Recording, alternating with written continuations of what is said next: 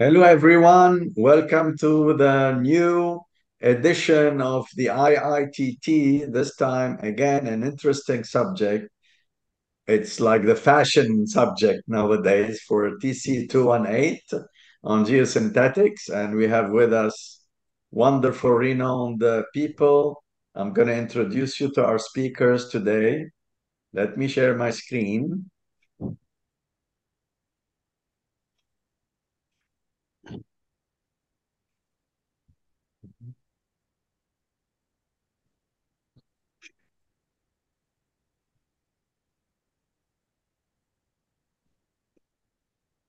So, with us, Dr. Oliver Detert, the head of engineering and business development at Husker Synthetic. He's a part-time lecturer also and the chair of civil and environmental engineering at Ruhr University in Germany. With us, my neighbor, Dr. Jorge Zornberg from Austin, Texas, UT in Austin, one of the top universities in the States, and Texas, of course. He's a past president of the International Geosynthetics Society, IGS. Mhm. And Brobbey Daniel Ackah, who soon will be a doctor. Wish you the best. He's a lecturer at Cape Coast Technical University in Ghana, lovely country. And I'm gonna start I cannot wait to hear what you're gonna tell us today. I'm gonna start with Dr. Oliver. Oliver, you're welcome. The floor is yours. You're welcome to share your screen. Perfect. And please So, let this be a friendly, interactive talk. So if I interrupt you, don't be offended or any no, of no, us. please, please. It's a I'm happy friendly. for happy for any question. Yeah, great to be here today, and thanks for the opportunity to introduce or to talk a bit about the TC218 reinforced field structures. What is the committee doing? What are our aims, and what have we done so far? So we are a committee which looks into the reinforced field structures, which can be reinforced with geosynthetics, but also with steel elements like steel strips and steel ladders. So we are covering the whole aspect of reinforced field structures. And you are the Um, vice chair of this technical committee. correct. Yeah, I'm the vice chair since 2 or 3 years now, and it's a great team, which I will like to introduce to you also shortly. Right. It all started as a topic in the TC 211 in the ground stabilization. And in 2017, John Sankey said, well, that's a quite interesting and important topic. So we should give it an own TC. So he had the idea to start with our own TC just for this reinforced field structures to better communicate about this technology and to better promote it also. So he was successful in managing that. And since 2017, we had then the TC218. John was the first chair together with Jim and with Julia. And in 2020, then we took over, Julia, myself, and Sharia. We are currently heading this great group of people in the TC218, and it's very, yeah, I like it. It's very interactive also in the group. Everybody participates and contributes, and keep on doing that. Currently, Very active subcommittees. So if I may, absolutely, mhm. absolutely. In total, we have 78 members, 44 official registered and 34 external. So you can say if you like to join the MTC, you can come into our meetings, participate. Um, from this 44 official members, 25 are nominated by the local societies. Before I talk more about the TC itself, just a short introduction, what are reinforced field structures? You can see here a first picture. The reinforced field structures is a combination of granular material like soil with a reinforcing element. Normally, the granular material can take a lot of load. It's good in bearing and in pressure, but it's not as good in tension. And to compensate this, a reinforcing element can be placed into the soil And then you have the pressure and the tension, and you can create great structures like over steep slopes up to 90 degrees. I even will show you a picture with 110 degrees, so over steep slope, and it has a very, very good load bearing behavior and has excellent performance also shown in very difficult situations like earthquake loadings or in difficult terrains. And I will end the presentation or this my first introduction with a short case study on this one to show you also the versatility of this technology. As reinforcement element, as said before, you can use geosynthetics either as a geogrid or also strips. Normally they are made out of polyester, polypropylene, polyvinyl alcohol, or aramide. So you have different raw materials depending on the situation, the requirements, and you also have those steel strips which can be used either as a strip or as a ladder to reinforce the soil. From my practical thoughts, I would say the strip is attached to a hard facing of a wall, whereas the other one can be used as a wrap, right? Or Exactly. So the strips, if you do it with the strips, you need some kind of hard facing like blocks or like a concrete element, like a panel. And with this full coverage element, I call it the geogrid, you can do a wraparound, and then you can have even, let's call it a naked facing, just with the geogrid itself. Just few examples. I don't want to spoil the other contributions, so just 4 short examples. You can build very high retaining structures. Heights over 30 meters has been done several times. You can use them as a load carrying bridge abutments with very high loads. And Jorge, I don't spoil your presentation, so I stay short on this one. You can have them as an earth pressure relief, which is a quite interesting application. We see here a building on the right side of the picture with a height of 50 meters, which was totally covered with soil.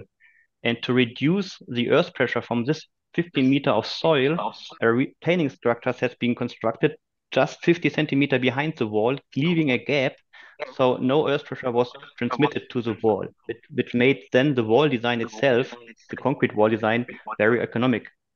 And that's due to the very good deformation behavior. If you talk about horizon, I somehow have a echo in my speaker, but where is this picture from? This is from the Netherlands. The project from the Netherlands. Excellent. Let's we will mute our mics when you're talking, and then it's better to be muted. Perfect.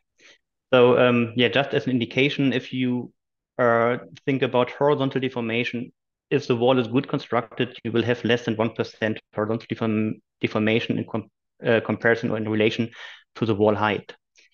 And as promised here, 110 degrees with the reinforced fill structure. Again, in the application as an earth pressure relief, with some tricks, you can do it even 110%, 10 degrees, and then again, leaving a gap between the soil and this very slender element here from this bridge itself made it possible to have the approach here. Okay, so you can do a lot of different things, and which is also very important if you do construct something, you have a certain budget, and you can see with those methods, with this technology, you are very cost efficient. You see here the graph where you have this gravity wall, cantilever wall, or reinforced fill structures in comparison. What is the cost per running meter length of the wall in relation to the wall height? And you can see here that those reinforced fill structures are on the lower end, so they are more economically, they are cheaper than the, let's call them conventional retaining structures. But not only the cost is beneficial, also the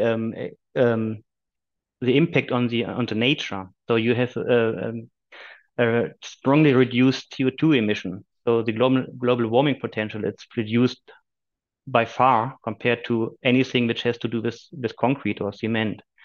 The same is for the energy demand in the production of the material, but also in the construction of the wall itself. So there are many, many different life cycle assessments on different projects available, showing this huge potential, this huge benefit of those structures. And you also can request EPDs, that are environmental product declarations from the products, where you see all this specific values on CO2 emission, how much do you need for this product and where does it come from. So it's, yeah, the economical and ecological aspects are very focused on by this technology. Oliver, if you go back one, yes, just to tell the audience, if you look at the first graph, from what I understand, classical civil engineering, we like the concrete cantilever wall. And this is the line in the circles.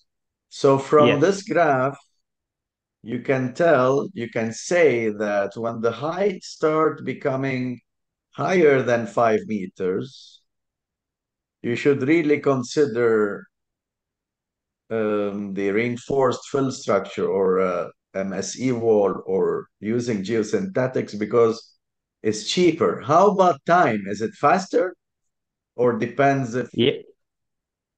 That's it always depends. But no, it's let's put it that way. It's you should even consider it if you start with 3 meter high walls. Depending on the site you are at, it can have different advantages. The one is that you are very fast. The construction is very fast. You don't have to do any kind of how you call it, scaffolding for the concrete, for example. You just construct the wall. And the second one is that you have very easy equipment. You just need a thing to compact, you need a truck to transport the soil, and you need 2 or 3 workers to place the material. That makes it quite fast also. And if yeah, I just may to add, yeah, performance, yes, if I may performance. add, is not only cost, but it's also performance. And typically, when you have some level of flexibility, that plays a significant role in aspects such as differential settlements, tolerance to differential settlements, or ability to perform better under seismic conditions. And I think that the graph that Oliver is showing in the second graph, the sustainability, and the third one, which is also related to that, is going to play a more and more significant role in the selection of alternatives. Yeah. One Which is quick parenthesis. This is so exciting. Sorry, Oliver. perfect. So at a recent project I was looking at, we found that if you incline a little bit the wall and you avoid using hard face, it's much cheaper, much cheaper than concrete. So not only the height, but also the inclination. If you have room to incline it a little bit, then definitely we should go with the geosynthetics Yeah, if you yeah, have you're room. very flexible with the inclination, with looking the appearance of the facing, with the shape of the wall. It's and very easy compared to other technologies. So yeah, perfect. So what are the activities we're doing? We have in the TC218 a quarterly video conference call. We always adapt the time so we can cover all time zones in the world. It's a very, I would say, a very interactive meeting we have there always like 40, 50, 40 people, around 40 people are joining us. We are addressing different matters concerning our committee. We are informing about the activities on the subcommittee status. So I will later on show you what the subcommittees are active on or what has been done already and what's available. We are talking about conferences, related activities, what we are going to plan there. As you see later, we are organizing also parallel sessions on different conferences. We give updates on publications, and it's also, which I find maybe even one of the most important points, it's an open forum on the topics of interest from the membership. So everybody can share his knowledge, can request information, can talk about whatever he wants in relation to the reinforced field structures. And that makes it very valuable for everybody to learn from other people. And that's, one good activity we have there. You can access or you can find us in the internet for sure. We have the webpage on the ISSMGE page where you can find news and announcements. And we are also in the Geo world where we have a lot of documents produced which can be downloaded. They are linked also with the ISSMGE page. There we already have nearly 500 followers, which is quite nice. I hope after this ITTT we have much more followers on every page here. So we are also busy on LinkedIn, where we report on recent activities and infos. And please join us and have a look there. It's very interesting. Here, as president of ISSMGE, for our viewers, if you do not have an account with GeoWorld, please open one. It's a really nice way to interact as geotechnical engineers. It's our Facebook, like it's the Facebook of the profession. Believe me, I discovered that my neighbor is a geotechnical engineer using the interactive map on GeoWorld, um, and LinkedIn, of course, and our website, of course. But GeoWorld, I had to mention this. Thank you, Oliver, for having it here. Keep going. Sorry to interrupt. That's good. Do it. Okay, activities in the past. We have been on different conferences with sessions which we organized or we took part, like Korea 2017, a workshop in Munich 2018, in Reykjavik 2019. We joined the TCR from the IGS, from the on reinforced soil structures in Barcelona. We organized 2 parallel sessions lately, 2022 in Sydney, and also have some activities in Case History Journal where we try to also promote the topic. We produced also a time capsule project, which is on the webpage of ISSMGE. Please have a look on it. It's a very nice video. All different participants of our TC could participate and contribute. We had the topic past, present, future, the past history of reinforced fill structures, important milestones. Why did it become famous? Why does it make sense to use it? And then the state of the art. Where are we currently? What are the developments? And also the challenges. And then I think, Jorge, you just mentioned that environmental impacts is a big, huge challenge. And that's something we can attack, or we can not attack, we can tackle with this technology. Then the future developments, is the upcoming goals, what are the global needs and upcoming challenges. It's a very nice and short video, so please have a look on it. And lately we did our first webinar, which was a big success in our opinion. We had over 200 people registered for the webinar. Professor Raja Gopal from India reported on experience from India with reinforced soil structures. And in the end, we had over 130 participants, and that's something which was very, very good, and also some nice discussions there. The webinar is recorded, and we will also publish this soon. The subcommittees are also quite active. We have some active topics, and some are already closed.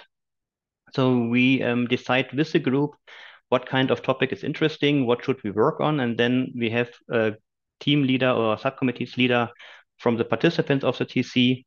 We had talked about terminology, about code interpretation, construction, best practice. Those are already closed, and you will find the conclusion out of those activities, for example, on the GeoWorld. There are always reports you can go through and read. Currently active are the subcommittee on reinforced fill structure as bridge abutment, and also the use of marginal fill. You know that not always you will have good sand or gravel, and you should also try to work with marginal fill to be more economical and ecological. That can be done with this technology, but then you have to have some certain things in your mind and to be careful to do the right thing. We also had an email exchange twice, which was on the topic of serviceability limits data analysis of reinforced soil walls and reinforced fill structures performance in railroad applications. That works this way, that there was the main topic, and then we had the email chain. Everybody could answer whenever he thought some good that can give some good input, or he could ask a question, and then you always add on the last email you got, and whenever you had the time and something to say, you could add on. That was also very successful. It was hard to summarize afterwards, but also that was managed, and also this are documented and can be seen on the GeoWorld page. What else? that's what I wanted to say to the TC. That's what we are doing, and we are hoping for much more members. Please join us. It's a very great group of people and a great exchange. If somebody, Jorge, if you would like something here, otherwise I would talk about a short case study to give you some input on or some inside Yeah, view. let's move on with the case study. Unless Brobbey or Jorge wants to say something. Now, very active subcommittees. So in addition to the meetings of the actual committee, there are meetings of the subcommittees. That's a very regular Role and model for the other active. TC. Thank you. Okay, so then I give you a short case study, and it's a very interesting, in my opinion, a very impressive and interesting project in Austria. And that was a new construction of the road B114, which connected Trieben with Judenburg in Austria and the Alps. And we are looking on the section close to Trieben, and this section, so it's a very important connection between those cities. But there were some big issues with the road section close to Trieben. As you can see here, the retaining structures made out of concrete, they sheared. And also there have been some bridges which have been back anchored into the slopes, into the slopes. And what you see in these red circles are the head of the anchor. And if you see them, that's not good, because then the anchor has ruptured. Why did that happen? Because the road was on a creepy slope. You say creepy slope? So you have a steady movement downward, maybe 1 millimeter, 1 centimeter per year. And by this constant movement, you had, It's huge damages. plastic deformation with time, like a glacier, very slowly. It's pretty common on a high slope. And that lead to major damages on the retaining structures and on the bridge, so it was not safe anymore. They kept on repairing and maintenance to do maintenance on this road. So at some sections you ended up with 2 meters of asphalt. So for the asphalt industry, I think it was a great great road. But you can see that there was a lot of work to be done just to keep it going. And there was now the danger of a let's say increase in speed of this movement, and so a major collapse could happen. So what they started is that they monitored the whole road by GPS. So in case they see that something is getting worse, they could block the road at any time. But they also had to think about an alternative. What can we do? You see those pictures showing the landscape there. It's a really steep terrain. You have always the danger of an avalanche or landslides, and also creep-prone slopes everywhere. So what they finally have done was to construct a new road, a complete new road on the opposite side, on the other side of the valley, which is here shown in the upper picture. It's the red line, and you can see below can you see my cursor? So this is the old road, which was then still under traffic, and this was the new road constructed here. So they constructed on the opposite hillside a new road, and also there you had a creep issue, but not always, not everywhere. And before, the old road had a quite high inclination or steepness, and they wanted to reduce this by serpentines. And the strategy was to go straight through those creep areas, which are called here Talzuschup Nord and Süd. So a short German lecture, that are the creep areas. They go through here quite quickly, and then they had the serpentine in a more stable area, and then they went again straight through the creep area. So by constructing the road on the other side, they could start from the scratch, and they could also keep the traffic running on the old road with a possibility to close it if it's necessary. So the solution here was reinforced fill because of different aspects. Before, they have seen that due to this permanent movement, you had cracks in this concrete elements because they cannot bear a lot of differential settlement, a lot of differential deformation. And that's something beneficial with this technology. They can compensate deformation to a certain extent without having a big damage. They are easy to construct because you will see pictures from the construction. It's a very difficult terrain. And so this technology was chosen here. And the highest wall in this project was up to 28 meters. So as you have seen before, the roads are very close. You cannot allow for a lot of traffic in this area. So the reinforcement material was cut in a base camp to lengths, then it was folded, and then it was easy to be transported. You do not have to transport big rolls up there. And for the setup, for the construction, bended steel mesh was used as a temporary support during the construction to be able to compact the soil also in the front very good. So you had a temporary formwork here. You see a bit of green inside and black. The black thing that are the geogrids, and the green thing is the erosion potential. So you want to avoid any loss of material through the front, through the openings of the grid. So a finer mesh was placed there.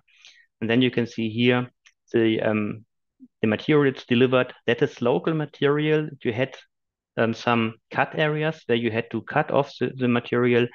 The material which was gained there was then broken down to a certain size, and then it was used in another place. So it was a very sensible use of the material was taken off the mountainside from another location.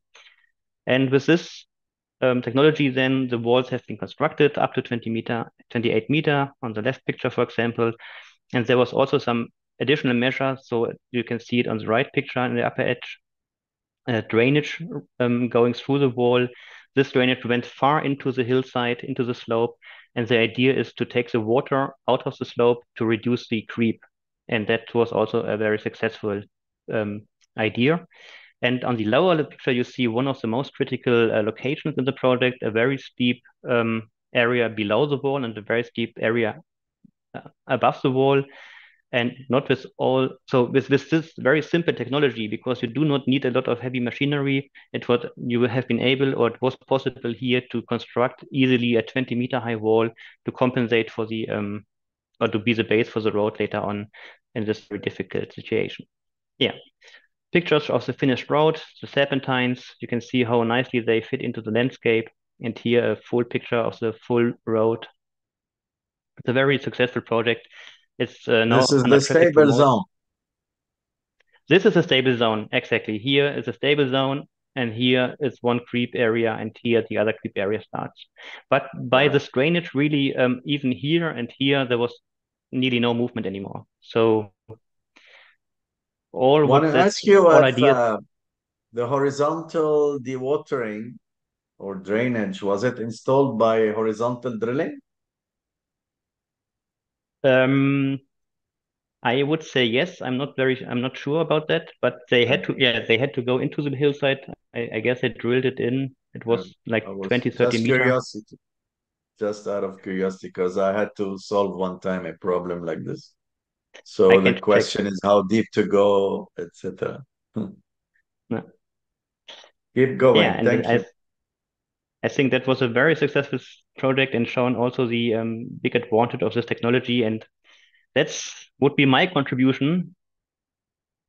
I will contribute later on, but that's all my presentation. Wonderful. Excellent. Now we give the floor to King George. All right, so I'm gonna start. Let me share my screen and make sure that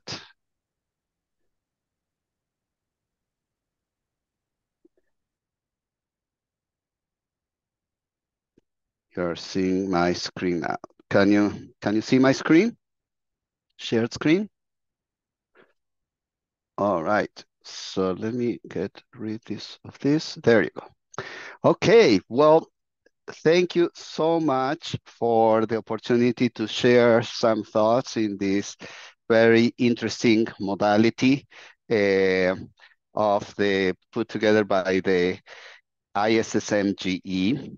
The topic that I'm going to be discussing is a subset of the many different alternatives that the use of reinforcements, field reinforcements can bring to the table to the portfolio of geotechnical engineers.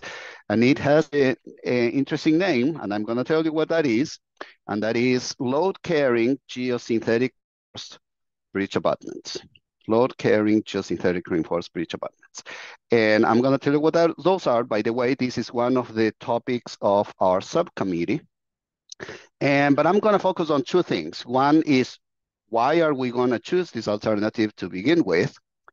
And second, a big question that we always have is, you're going to see that we're dealing with concentrated loads. So the question is, will they last or will they creep, as in the problem that we have seen very recently in our previous case history?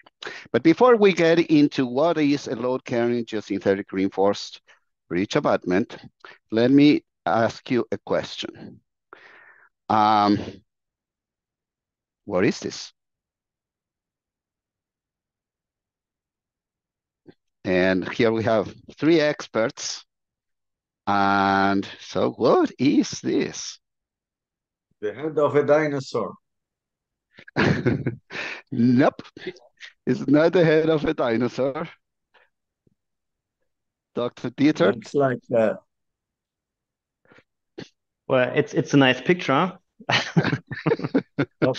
Look, maybe it's a very old reinforced earth with this like grass or wooden sticks, because I see some tiny things Very there. good, very good. That's in the right track. So, Brobbey, any suggestion? Yes, I remember in the village, mostly you have mud houses, and in these mud houses are sticks and timber in there together with the mud.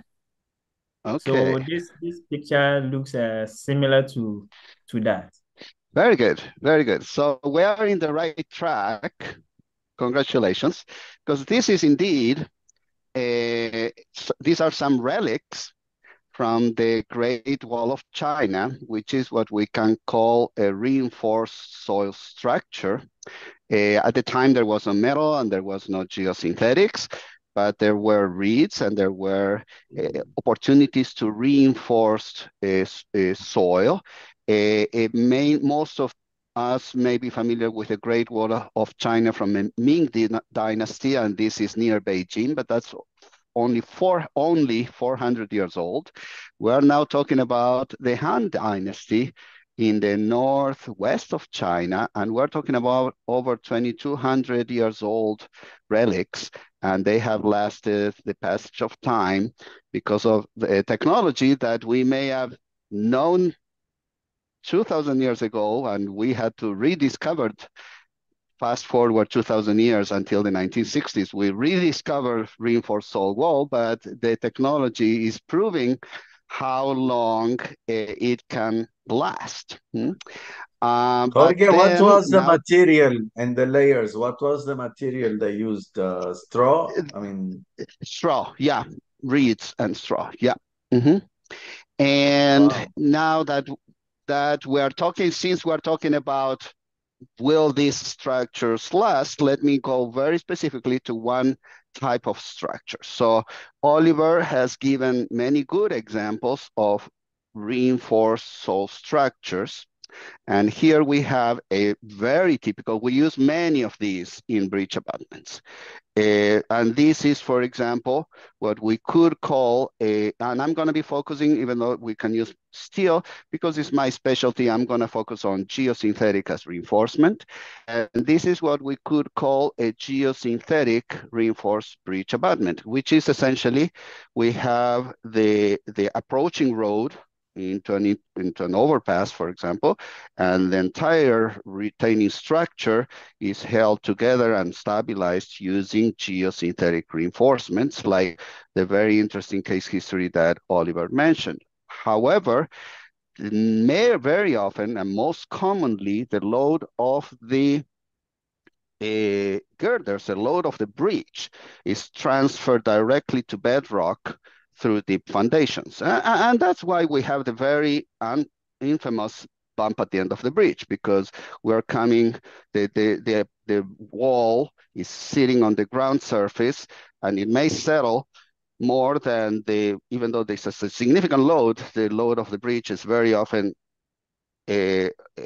founded on deep foundations in the very rigid substrata. So this is a geosynthetic reinforced soil wall in a bridge abutment. And just for you to notice a difference, this is instead a load-carrying geosynthetic reinforced bridge abutment. In this case, we're going to ask more from the geosynthetic reinforced soil structure. We're going to ask them to be a retaining wall, because we still need to contain laterally the access roads, but we're also going to ask the structure to be a reinforced foundation, because we're going to ask the structure to tolerate and to support the significant loads of the bridge itself. So this is the type of structure that we are going to be discussing in this presentation. And I have collected 6 case histories. And the reason why I chose this case history, but don't be scared, I'm planning to go this very quickly. I have selected 6 case histories first, I'm gonna go around the world, except I'm gonna leave Africa for Brobbey, so to cover this later on, not necessarily in this technology, but in general technologies in Africa. But I'm gonna focus on 2 things. One, why? Why could we as an engineer choose these load-carrying LC geosynthetic reinforced GR bridge abutments over other more conventional technologies? And second, how long do they last? Because a potential concern could be, well, first, I don't want to be the first one. I'm in transportation agency. I don't want to be the first one doing this during potentially beneficial, but structure. And I want to show you that this has been done very successfully. And second, that these structures, even though the loads are concentrated, they are not going to be prone to deformations or time-dependent deformations, which may have been another concern. So in order to illustrate these 2 very important aspects, I'm going to walk you through 6 case histories. And I'm first going to take you to Japan. More specifically, I'm going to take you to the city of Nagoya. And so more specifically, I'm going to go to the Tokaido rail line at Hibitsu. This is the place where Japanese engineering started with the concept of the bullet train, but we're talking about the 1990s. So the structure that I'm going to show you is over 30 years ago, and we are going to see how well it is performing. So this is a view. This is a reasonably different concept. It's still reinforced soil structure, but different than what Oliver was showing. And in the case that the Japanese engineers rely heavily, in addition to rely on the reinforcement itself, they rely heavily on the rigidity of the facing. But what you will notice in this case, that even though it was very pioneering, probably the first of its kind, the load of the structure rested directly on the retaining walls, not on deep foundations. And this is a view of the structure right after construction, courtesy of Professor Fumio Tatsuoka. This is the one structure in 1992. And I have been on a crusade to collect from these old structures recent inspections. And I'm very proud to tell you that this 1992, over 30 years old structure has been revisited as early as less than a month ago by personnel by the Central Japan Railway Company. And here you have before and after, and I cannot see the difference, and they have reported no significant distress. This is the main motivation for choosing this type of structure. I say that I will tell you why they chose it. I'll tell you why. The reason that they chose it is because being a bullet train, it needs to satisfy very stringent tolerance requirements in terms of potential deflections. The tolerances were extremely tight. They were met with this new technology at the time, but it's over 30 years old now. So what is the significance of this Nagoya load-carrying geosynthetic reinforced breach abutment? Well, it's successfully addressed the tight deflection requirements imposed by this very new technology at the time. It is probably corresponds to the oldest breach that used this technology that right now is becoming more and more common and more popular for very good reasons. And its long performance has been outstanding. We're talking about an over 30 years old structure that has not shown, we're not talking about stability only, we're talking about deflections.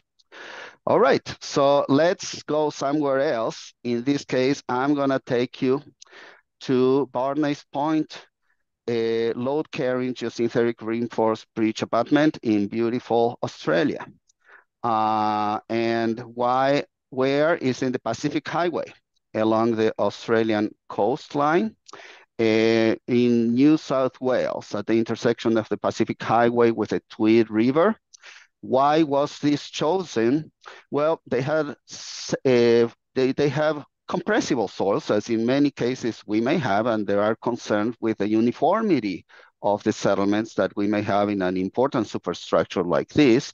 And the problem are not settlements. The problem are, does this lead to differential settlements? So this was taken as an alternative to minimize or hopefully eliminate the problems associated with differential settlements. All the structures that I've been selecting are old. In this case, it's not 30 years old, but it's over 25 years old. And this is a view of the cross-section of the structure. Again, it involves transferring the load, but now we're talking about a multi-span, very significant breach, and we have a retained soil immediately behind the base of the abutments, and these are the different terraces of the reinforced soil system. Okay, so this is how the structure looked like soon after its construction. We are talking about, in this case, 1993. This is a picture from 1993. And again, the main important focus, and I'm focusing on why. The previous one was tight tolerances on lateral deflections. Now we're talking about uniform settlements. That was the reason. 12-meter high? It is, I need to get back because I don't have it, but I think that it's over slide. that. On the previous slide, here it is. One more. One more. That's pretty impressive, yeah. So, but let me tell you more. This was built in 1993, and here you have a picture. And here is a view of how this looks 2 days ago by my good friends, Preston Kendall and Warren Hornsey. And here you see the beautiful breach abutment, not only impressive, big and beautiful, and this is drone technology that didn't exist in 1993, but we see today on how this impressive structure looked in July 2023. And I remind the audience that today is July 8th, so there are very few days before since July started. This is 2 days ago, and this is how this impressive structure looks today, inspected in July 2023, performing as if it were with settlements. And again, the problems are not the settlements. The problems are the uniformity of the settlements. In this case, extremely well performance. So what is the significance of this load-carrying breach structure at Barney's Point in Australia? Well, one of the first major breaches, multi-span, significant loads supported by this system. Monitoring results in this, I'm not going to get in, several of these structures have been monitored because they were considered pioneers, and the monitoring results show very consistent performance in relation to what the designers anticipated, and there are no signs of distress, and the settlements have been uniform as expected based on the selection of this technology. All right, so two reasons. One, we do not want lateral deflections, we want uniform settlements. Let me take you to the Founders Meadows. Now this is gonna be in the United States, in near Denver, Colorado. This is south of Denver, this is Castle Rock. And why do we want this? Now we're going to be talking about differential settlements. So you remember that we had, in a typical, most common breach, we have the load of the girders supported in deep foundations, the load of the rope supporting on the ground surface, and the very infamous bump at the end of the breach, which you would be surprised how significant the costs and the hazards, safety hazards are if we do not take care of this. And when was this? Over 25 years old. Constructed in 1998. This is a picture that we took. This is a picture that shows the two very impressive load-carrying geosynthetic reinforced breach abutments. East abutment, west abutment, two spans. Again, the main reason by the Colorado Department of Transportation was we do not want deep foundations. We want to minimize the bump at the end of the breach, and this technology can help us, and it did. This is actually the picture that I showed you before. It's coming from this structure, and it was constructed in 1998. Extremely expeditious construction. It was constructed in stages without shutting down the road, completed in 1 year, decreased the construction cost because it avoided the use of deep foundations, and accommodated a very significant 6 lanes in this particular structure. I'm not going to get Was into the the bridge details. continuous or too simply supported spans? Two simply supported ones. Yeah, two simply supported spans. Yeah, but I'm going to focus on the movements. And after 1 year, give or take, here we have lateral straining of the geosynthetics versus time after opening the breach to traffic, and after give or take 1 year, no time-dependent movements have been monitored in this structure. And the very infamous bump at the end of the breach, what you see here are elevation surveys across the joint between the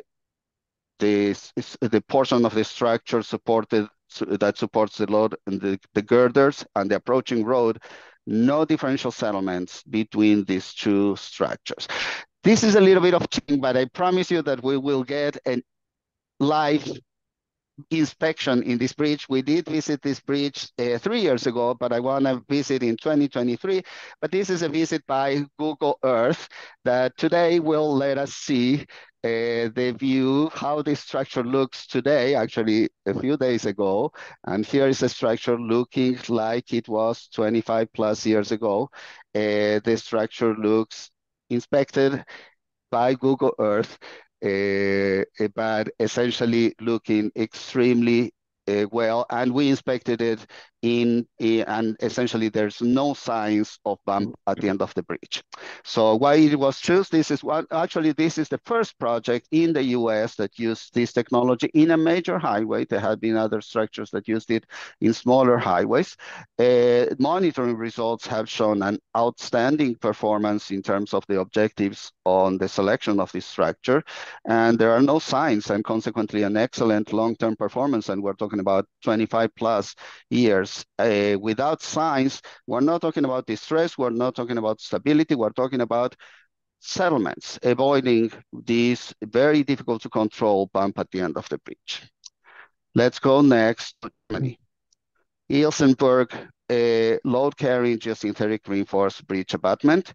And what is the reason that we wanted to choose this system? Well, we talked about lateral deflections, we talked about uniformity of settlements, we talked about bump at the end of the breach. Let's talk about cost. Let's talk about water crossing structure.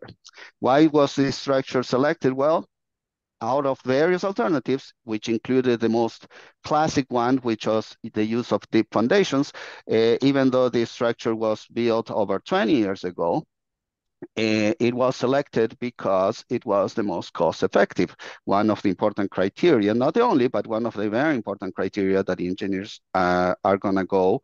And here's a view of these structures soon after construction in year 2000. This structure has been also monitored. I'm not going to get into the monitoring data, but this is a view of the cross-section of the system. And so what is the significance? And we're in the process of inspecting all these old structures and confirm the good performance by a formal inspection. And the project successfully demonstrated how cost-effective, not only good performance, but also how cost-effective these systems can be.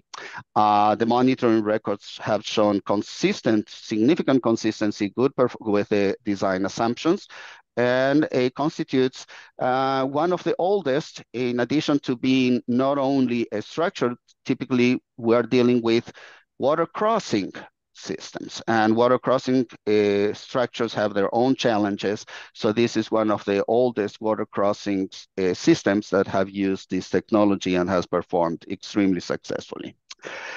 Next, let's go to San Francisco, but not in California, but still in the west coast of the Americas. Let's go to Chile. We are talking about the San Francisco load carrying geosynthetic reinforced bridge abutment, overpassing the area that is the O'Higgins region in Chile, south of Santiago. The reason that this structure was chosen was we do not want changes in rigidity because we're in a highly seismic area.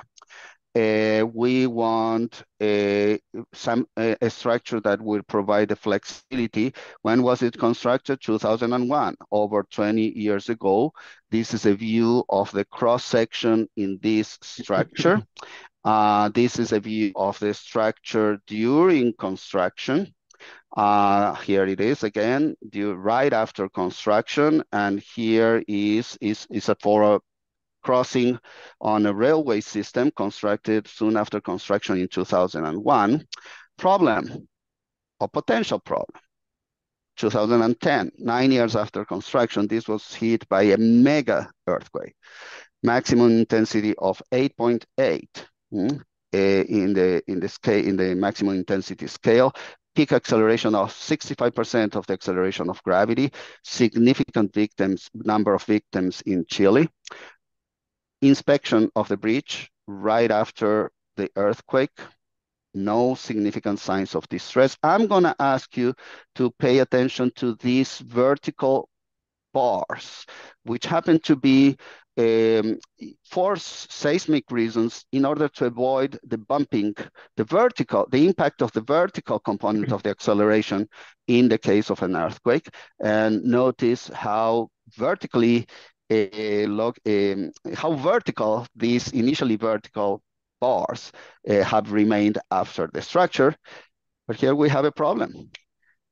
But let me tell you, it's another bridge, concrete structure around the same location, in the same orientation, subjected to very similar accelerations with significant problems. This is not the San Francisco bridge that was built using this technology, but another bridge, concrete bridge, used more conventional technology, located essentially 6 kilometers apart from the San Francisco bridge that I have just shown you. Similar orientation, similar material, same year of construction, but a very significant difference in performance. And again, this was an earthquake with very catastrophic outcomes. But here, this is to me a very significant evidence of the performance. These are the vertical bars in the San Francisco bridge abutment, vertical before the earthquake, remain vertical after the earthquake, and this is in the cousin, also the same year, born the same year, with the same material, concrete, but one being a load-carrying geosynthetic reinforced bridge abutment, the other being a concrete structure, more rigid structure, significant problems in its performance. And not only that, but let's revisit it. And this is an inspection done in actually, it was June 2023. I need to correct this, but it's a month ago. And here we have the view of the structure as it looked over 20 years ago, going through a major earthquake, and is still performing excellently. So what are With the nice significance of graffiti. this? What With is the nice significance of this graffiti. structure? Yeah, with nice graffiti. Yeah, and now we see that it's not only designed successfully against an earthquake, but tested against seismic stability with a significant magnitude earthquake, and recent inspection has demonstrated a continuously excellent long-term performance. Let's continue going around the world, but this time let's go to Brazil. And I'm going to take you the Maringá load-carrying geosynthetic reinforced breach abutment. This is a challenging structure from the constructability point of view because it involved fine-grained soils that very often stay away from fine-grained soils. This is a reinforced structure. Well, this, for constructability reasons, for logistics on the construction, this was a very important aspect in the structure. To address the complex constructability issues. It was constructed over 15 years ago in 2007. This is a view of the cross-section. This involved a lowering an significant excavation for a railway system. This is a view, a very quick view on the system, on how it was. Essentially, it was the widening of think of it as a big trench that it required construction without interrupting the use of a railway system. It's such a big structure that is potentially hard even to take a picture to recognize the significance of it, but it's a significant big trench that is crossed by 4 or 5 of these load-carrying geosynthetic reinforced breach abutments, but in which the fill material was the same material that was being excavated, a clay, a laterized clay. So what is the significance of this load-carrying geosynthetic reinforced structure? It managed to use the very famous red clays in tropical Brazil. It used load-carrying geosynthetic reinforced technology to avoid interruption of the railway line that remained active throughout the entire construction period, and a major, very long project, and has shown adequate long-term performance since its initial construction. So in conclusion, I've walked you through 6 case histories that tells us a lot about 2 things. One is very good reasons on why to choose this system first, and I walk you through examples of 6 cases in 6 corners of the world with 6 different reasons. Reason number 1, the need to maintain tight lateral deflections. Reason number 2, to avoid the problems associated with compressible soils. Reason number 3, the need of avoiding or minimizing or eliminating the bump at the end of the bridge. Reason number 4, we always want to be cost effective. Reason number 5, we are struggling with seismic stability. And reason number 6, when we have significant constructability constraints, even when needing to use fine-grained soils, this has proven to be an excellent technology. And above all these structures are somewhere between 15 and 30 years old, recently inspected, and they have all continued to shown an outstanding long-term performance. So after walking you through these different structures around the world, with selected because of different reasons, all performing well, all old structures, early examples of this technology. Thank you for the opportunity to sharing this. Thank you, Jorge. This is really, really excellent. Thank you so much. Just to be, you gave conclusions, very nice conclusions, but I like to ask you if there are warnings or disadvantages, mainly for the young engineers watching this. As an example, if you have an abutment on soft material, I would be very careful using this technology, especially if the bridge has been designed by the structural engineers as a continuous pre-stressed bridge. Then allowing the abutment to go down may lead to not so good results. So we have to Well, be careful. Not always the best solution. And absolutely. Each case is going to be its own case. It has been used in multi-span exactly. bridges. If it is the case that you're saying is particularly how to evaluate multi-span systems in which for example, the central piers may be designed with different settlements.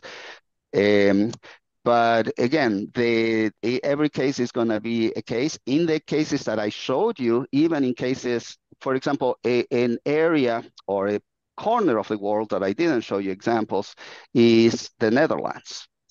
And in the Netherlands, the reason why this is chosen is as a way to avoid the problems that they always have regarding settlements. So we need to know how to design them. We need to do predictions. But if we know how to address the settlements, uniformity of the settlements typically are more important, not always, but typically are more important than the total magnitude of the settlement. So how to handle the magnitude, the settlements are going to occur. But in some cases, in many cases, the main enemy are, particularly depending on our design, are the differential settlements. So this is a good way not to avoid total settlements, but to avoid differential settlements. Good examples are some of the examples that I showed. And I didn't show examples from the Netherlands, but in that area, they are using this system very significantly on soft soils. So it can be used if we know what we're doing. So to the young engineers, don't be afraid of new technologies. This is not so new because I showed you all exactly, yeah, structures between never be 15 afraid. and 30 years, but newer than the very conventional structures. And don't be afraid of new technologies. We are engineers and we need to confront new challenges. And this is one option. It's not always the solution to be adopted, but one that I would say to always be considered. Not necessarily the adopted one, but considered. Oliver, Maybe you want to one say Thank you. something? Yeah, Yeah, just one comment on that one. It's if you think about changing a concrete bridge abutment with a retaining structure, you always have to keep in mind your bridge will become a bit longer, because if you have a concrete abutment, you can go right to the edge of the concrete structure. With the soil retaining structure, you are mainly 1 meter. I saw 1.5 meter behind. So that's something you just have to keep in mind, because we had the issue that sometimes the people came, wow, that is fantastic, make it a reinforced soil structure. Then we said, yeah, we will do, but please keep in mind your bridge will become longer. And that's something which makes the design process a bit very difficult good point. sometimes. Let's see what they have Thank in you, Oliver. Africa. Brobbey, are you ready? Yes, let me Focus. stop sharing. Yes.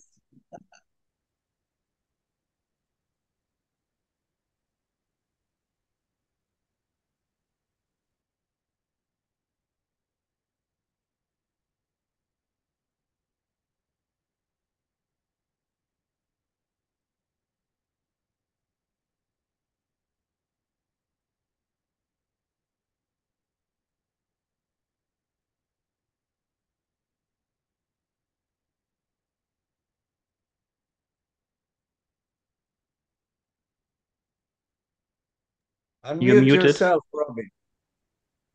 Okay. You're muted. Yeah, Thank there you, you go. Chair, for this great initiative.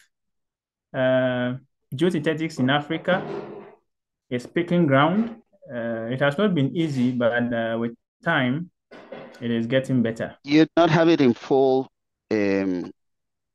screen mode. So Okay. there you go. Okay. So it's getting better now. We are having some projects in Africa in which geosynthetics is being applied, and I think with time we will catch up. Okay, so my presentation of my work is going to be a bit easier because Dr. Oliver and Dr. George has done quite some of my slides, so it will make my work a bit easier. So with the background of reinforced earth, that is the ancient days where cement and these things were not available, earth and then other materials were used together with bamboos, timber, leaves, and other things to build houses. And some of these houses have been in use for many years. I remember very well in the village, over 25 years now, if I go to the village, some of the structures are still there. So at that time, I didn't understand what's the principle behind it, the idea behind it, but our parents were using it. So it was when I came to this understanding that I realized that, okay, this is the reason, or this was the principle behind these kind of things. So I think bringing it into the soil system is a great initiative. We need to come back 2,000 years from now and see that they're still performing. Performing. I can tell you Okay, that when I was young and I was hunting, there were houses that has ceilings made out of clay and straw.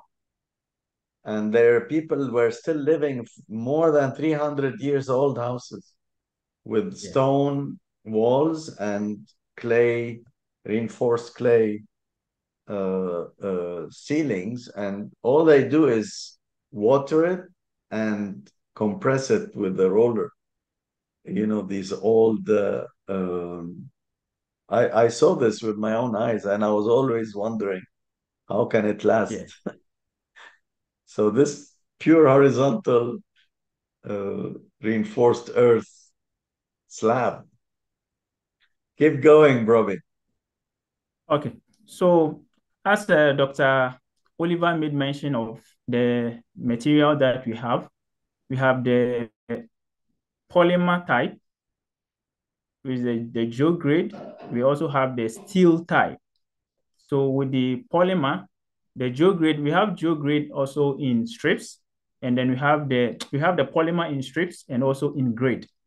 Then with the steel, we can also have the steel in strips and also in grade. So if you look at the pictures that we have here, this one, the first one is the polymer in the grade.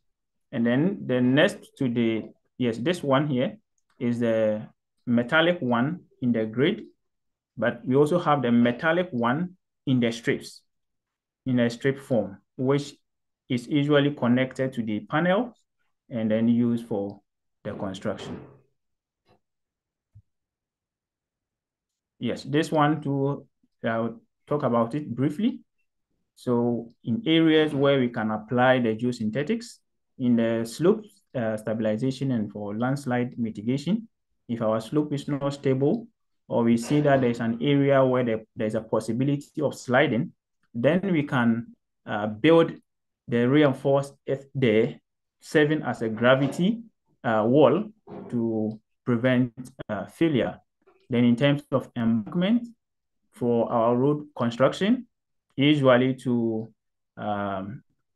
extend the length of road, like the example that Dr. Oliver gave, where the place is not stable, and if you have to get additional length of road, you need to apply this principle.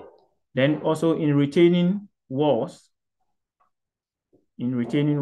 we can apply the reinforced earth system, bridge abutment, as what Dr. George has also given to us. So these are some of the applications or in areas where we can apply the reinforced earth system.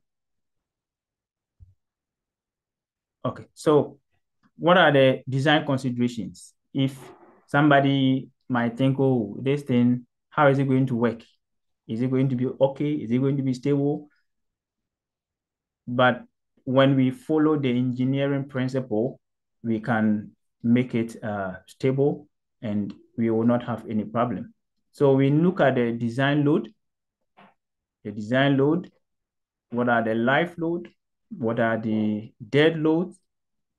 Or if you are going to have seismic load, mostly in Africa, we seismic or earthquake is not much of a problem to us, but there are some areas also in Africa which experience some form of earthquake. So we also do consider earthquake loading in the design. We look at the design life of the structure, which is also very key, how long the structure is going to be in operation. From what Dr. George has given us, we've seen an abutment which has been in operation for over 30 years. So considering a structure which is going to be a permanent structure, 30 years, 50 years design life, its design is permanently going to be different from a temporary structure, which is going to be there for just a few years or few months. Okay, then we have to also look at the foundation. The foundation of the properties of the substructure. So we go through the normal geotechnical investigation that we do for any other structure. Assuming if we're going to put up a reinforced concrete structure, we'll go there with our equipment, do our test, get the properties of the material, the bearing capacity, the settlement parameters, groundwater conditions, properties of the chemical properties also of the soil down there. We need to get to know, because the material that we are going to use either is a polymeric material or the metallic material. There is going to be a reaction between this material and the soil that is down there. So we have to also get to understand the chemical properties of the soil down there. Then also, we need to look at the physical and chemical properties of the soil that we are going to use as a fill, the fill material. We have to also get to understand the properties. So the physical properties, which is the grading of the material, the gradation. We have to also look at the Atterberg limit of the material and other chemical properties like the chloride, the sulfur, the pH of the soil, so that we know how they are going to interact with the reinforcement. Okay, then the material also need to be tested to ascertain its strength. Because if we pick the geograde, for instance, we have different tensile strength depending on the magnitude of the project or how high the structure is going to be, or the kind of load that is going to be on this structure. We choose a particular strength. So we have to assess the strength of the reinforcement.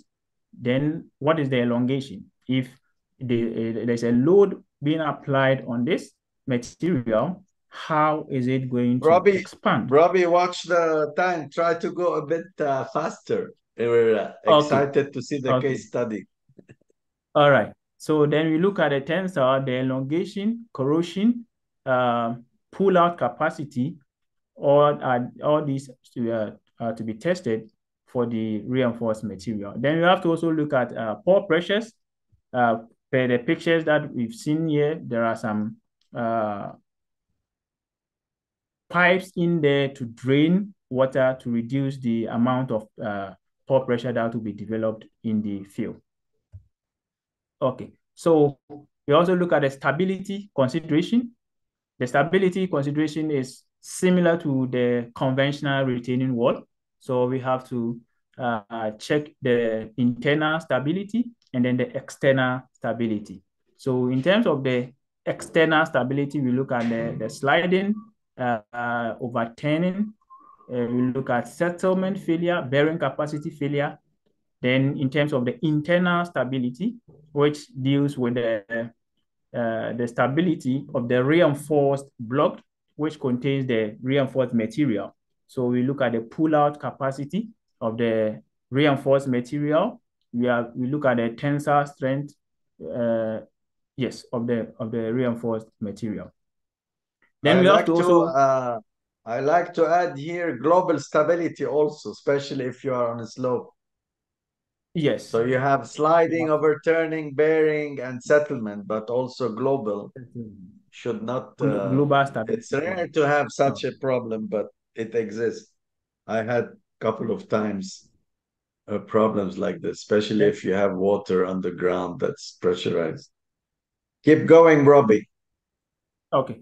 Then one other thing we need to consider is the stability of the facing, because most of these material, the structures have different facings. So facings must also be stable against failure. Okay, so I will look at the failure here. We have, yes, if you look at this, for instance, there is a rupture of the material, of the grade or the metal. So we need to consider the rupture. We have to also consider pull-out here, and then we look at the stability of the facing. Okay. So in Africa, what are the challenges that we have, and what are the way forward? One problem that we have is the acceptability of the usage of the reinforced earth system. So we did some study on the use of the reinforced earth system in Ghana, like structures, the various structures in which the reinforced earth has been used, and it didn't come out well. Just some few structures have been, the reinforced earth has been used in just some few structures. Okay, then we went further and then researched why this low patronage. And then we also got to know that one of the major reasons is lack of knowledge of its usage. You can meet a seasoned engineer, somebody who has been in the engineering industry for over 20 years, 30 years, but the person has little or no knowledge about the reinforced earth system. That's why we have this IITT. Yes. So that is one other problem that we saw as the cause of the low patronage, and also sometimes availability of the materials in the market. But I have some good news for you. That is not only in Africa, it also happens in the US. So the lack of knowledge. So so that's a silver lining for that. Okay. Also in Europe. Okay. All right. So we got to know that at least if we can incorporate in the academia some way to introduce geosynthetics into our curricula. For instance, at the university level, at the polytechnic level, there should be a course that at least if you have just introduction, the various geosynthetics and how they are being applied. These are some of the projects, like what we are doing. It will at least give a first-hand idea or information to these students. So when they come out, they will have some knowledge about the geosynthetics. Because for me, for instance, at the undergrad level, I didn't have any knowledge, any understanding of geosynthetics. It was during the master's study that I got to do some courses on geosynthetics. So is it in the curricula in the US? In the undergrad level? Very limited. Undergrad level, no. I'm asking in the US. How about Germany, Oliver? We probably just mention it, but we don't do any design of slope stabilization or retaining wall using geosynthetic, right? Yeah, it's normally not really included. So it's on us, the society, to go there and give the lectures and the presentations. Only a few universities do it now, but it could be much more. It should be much more. It should There be, is yes. an important initiative. There is an important initiative by the International Geosynthetic Society that is called Educate the Educators. So if the country or the local society is interested in having a course for professors, because in many cases it's the professors, not that they do not recognize the importance, but they do not have the tools or they do not have the experience to teach it. This is a good initiative that will provide such tools. So I urge you to consider that initiative if there is interest. In this case, in Ghana, it could be a good target for a program. Mm-hmm. So I think what Dr. George is saying is just as my last slide here. We have to find a way to educate and then train those who are already on the job, the engineers on the job, the professors who are supposed to teach, so that they will also understand and then accept its usage. Because some people find it difficult to accept it. Okay, so we will look at some case studies that we have done in Ghana. The first one, the case study one, is a slope protection. So there is a railway line, and then there is also a road. So the railway line is on top, or is at a higher elevation, while the road is below. So initially, the contractor wanted to put up reinforced concrete on this surface at this point. But if you check from,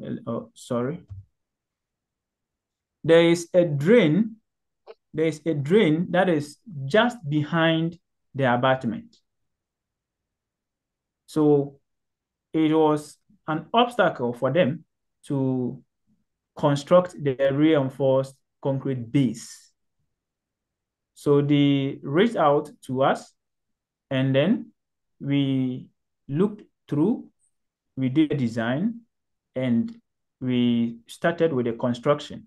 So we prepared the surface, and looking at this side to the foundation is not, or the soil there, up to about 3 meters deep is clay.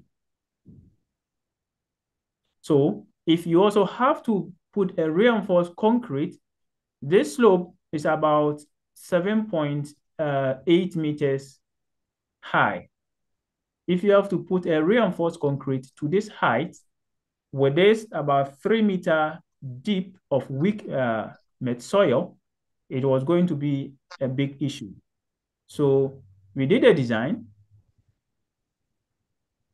and then I think the spacing of the grade was I think 0.5 of a meter. So at each level we put the 0.5, we compact it, we put another layer, 0.5, we compact it up to the last layer. So the slope was about 40 meters, about 40 degree slope. And now it is working perfectly. I think it was done in 2019. It's completely done, and then the railway is also functioning now. Then we have another one in Takoradi, which is also an embankment or slope protection. There is a building which is to be constructed. If you look at the last picture here, the building is to be constructed here, but down, the difference in elevation at the base of the building and the ground here is about 14 meters, 14 meters high. But the client wanted enough parking space. The building is for the Ghana GNPC, Ghana National Petroleum Corporation. So they needed enough parking space.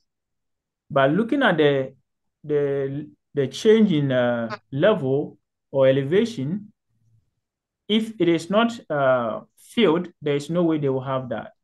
And you going for a reinforced concrete to a height of about 14 meters, we saw it to be very expensive. So we did the design, and that one also we constructed it, but this one had a gabion facing.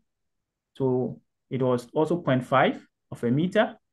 So you put the grid there, you put the gabion basket, you fill it, you close the gabion basket, you fill it with the soil, you compact it, seal.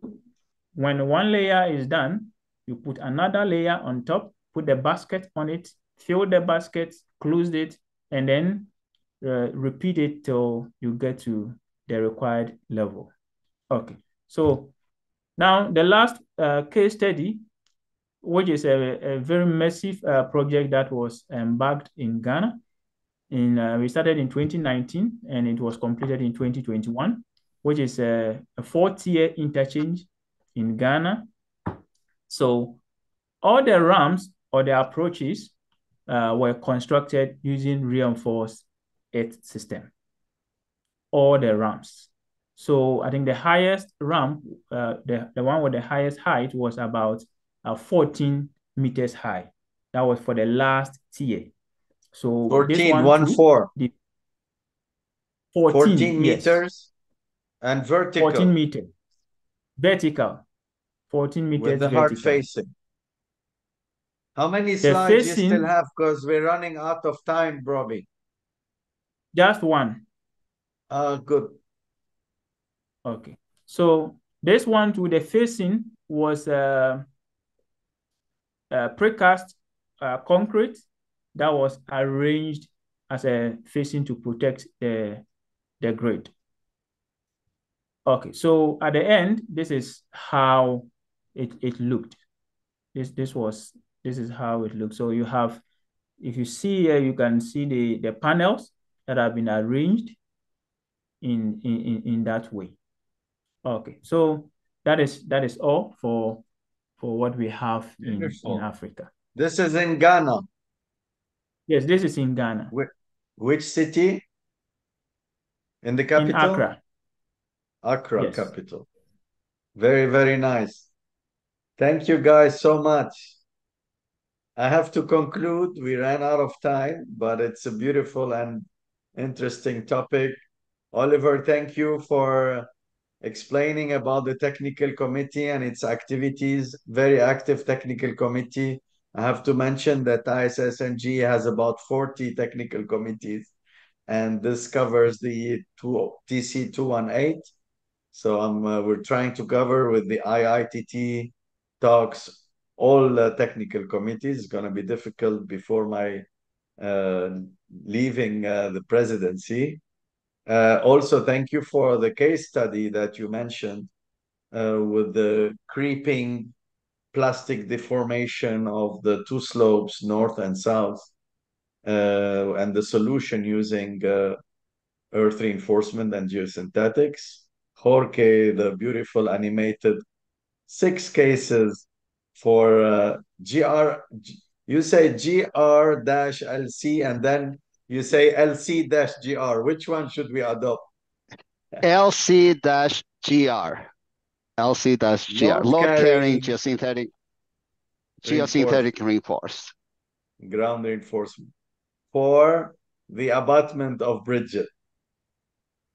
And Correct. basically, what I like to say to all the engineers, geotechnical engineers, that you should think strain compatibility in design, not just load carrying and load bearing capacity.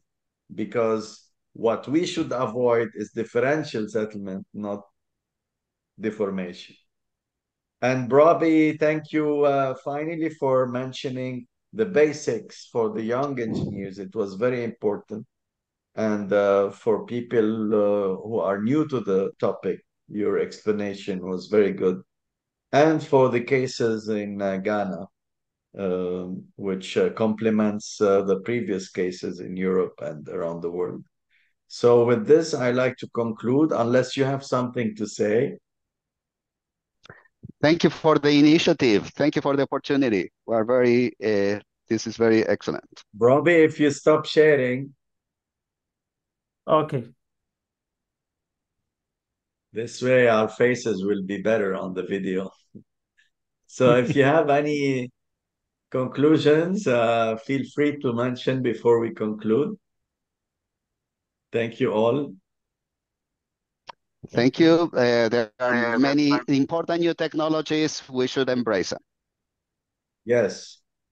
And hope to see you in person very soon. Ciao, ciao. Ciao, ciao.